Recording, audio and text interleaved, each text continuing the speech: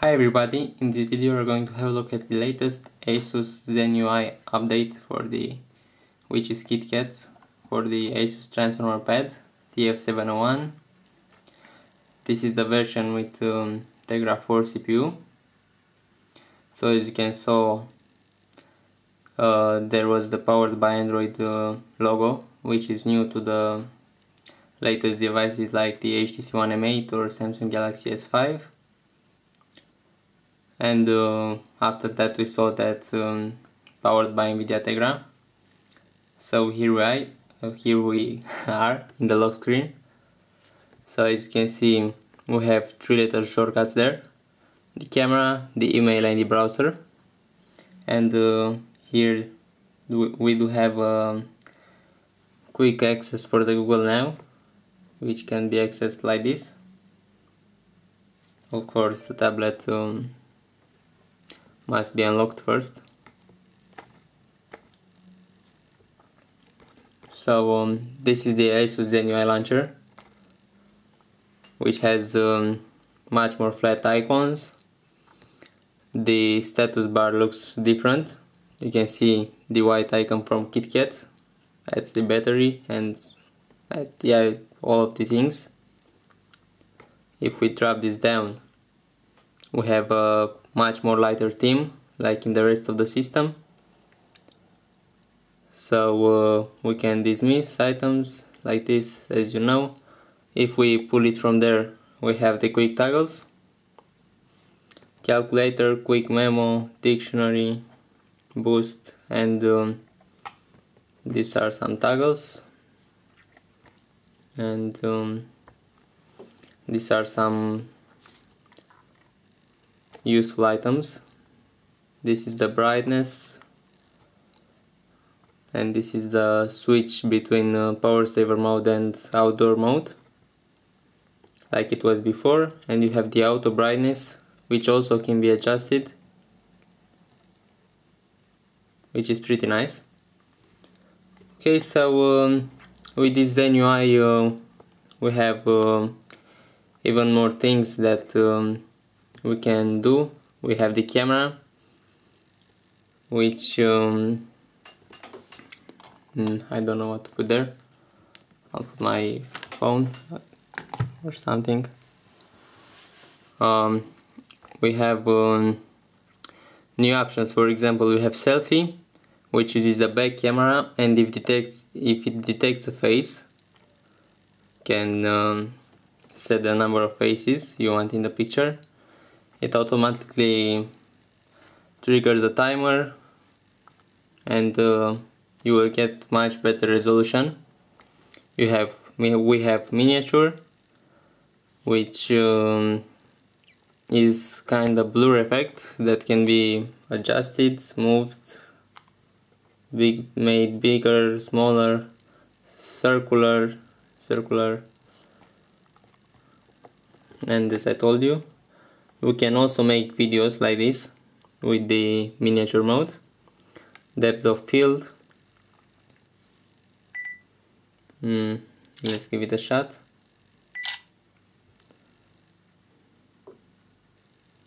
I think that there is actually no depth of field.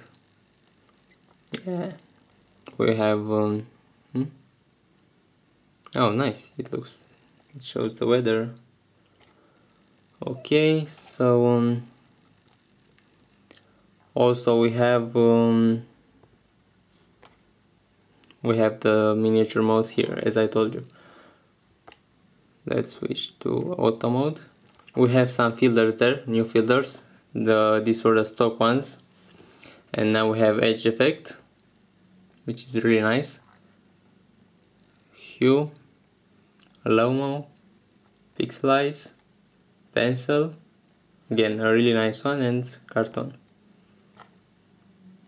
So these are some improvements to the camera. Okay, so let's get the phone out of there. All the applications are new, are remade. For this tablet, for example, you can see this new theme there, light theme, and unifies the status bar with this bar, and with a much more simplistic look. You can also access your Google Drive right from the file manager, which is a really nice thing. And you have a music app, which we didn't have before, and works really nice. The sounds really sound better than before the update. For example, let's play a song. Okay, let's use this one.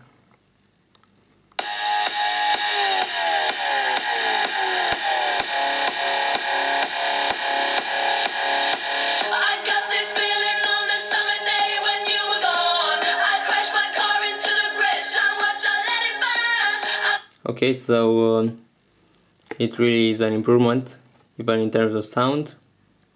You have cloud service there too, which is Drive, OneDrive, Dropbox or Asus Web Storage.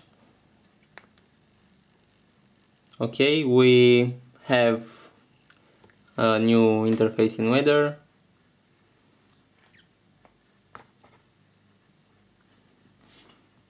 Let's go to Settings to show that I'm running KitKat.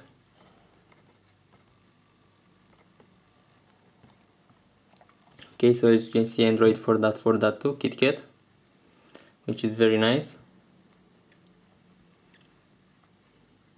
And we have much more options there. A bug I found in this software is in the browser, which is really annoying and made me use another browser. For example, if I go into the Facebook website and I'm gonna scroll down, I have to scroll a bit, so that's the bug can happen. It won't let me scroll, as you can see. It goes here, and this happens in other websites too. I don't know why.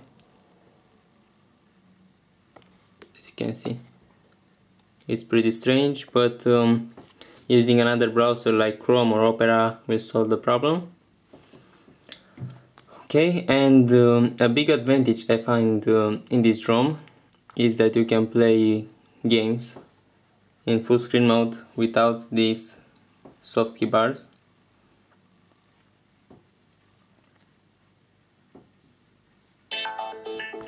Okay, so as you can see here,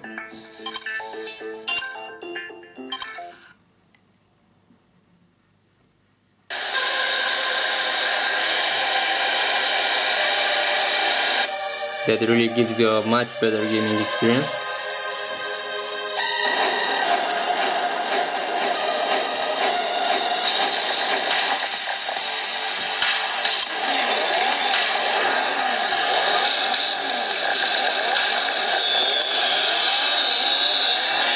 And if you want to access these soft keys to get out of the game, for example, you have to swipe up, and now you can close the game. And it works almost in every games I have tested.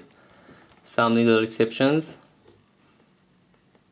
It works in Asphalt 8, Beach Buggy Blitz, Clash of Clans, in almost everything.